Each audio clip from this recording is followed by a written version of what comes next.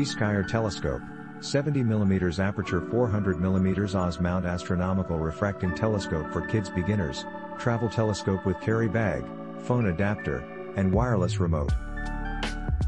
Hey guys, this is Gadgets Mela review. Today I have a quick review for your obvious Gskyer 4mm telescope. As you can see, it uses the unit and pretty much everything is either make our metal or plastic, so you can see here. Uses like really thick metal at 36 steel. You have here tripod that's also make out stainless steel. This is the maximum height, yet you can have the tripod, and so the tripod can be folded up. You can use this place here to put a plate on it to keep track of a different accessory. So here's the spotting scope.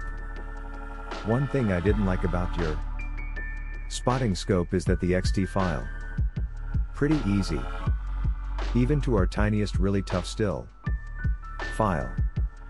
The idea is you're supposed to remove is when you're moving it around so that just doesn't fall out, but you can just put it in there, and I guess and they ask you to make it short, balance in the middle. So here is all the different mounting mechanism, a compromising style.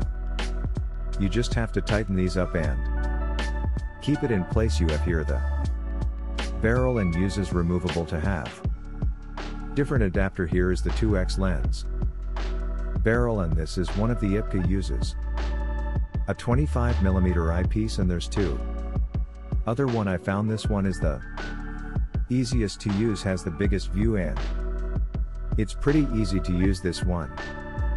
So when you say telescope here, you can use it to blog watching. You can use it to spy on people, look at trees or birds or whatever, and then you can also use this to look at the moon. Or the other night, and I was able to catch the moon pretty well. You get a full view of moon, especially on a quarter moon or something like that. You can see it's pretty well see the spot on the moon.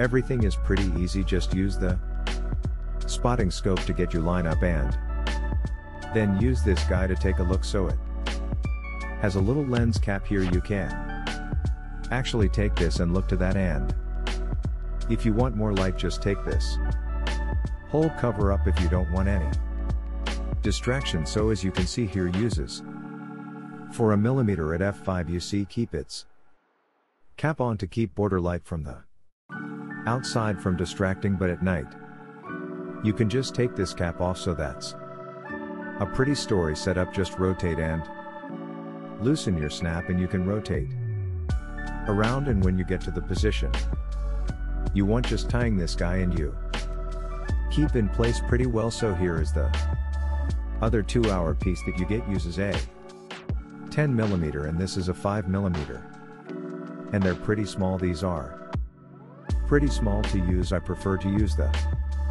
bigger size. So here is the load of centerpiece that you can put everything in. I'll just head in place here, and then just also keep the tripod very steady.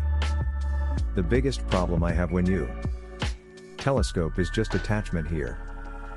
I think if you're looking at the moon, for example, if you pointing the telescope up like this and you're looking at the moon, there's no adjustment here that you can put the earpiece straight up here to look at it. So you have to kind of bend over to look at the eyepiece here. I wish that this and another attachment for you to easily see is, but usually when you're looking at stars on the moon, it's going to be pointed in the sky, and then you're going to be looking at it sideways, so you have to bend over to look at. Yes, this is the highest tripod Google, so if the tripod was a little bit higher, that will also help, but of course this is the highest we go.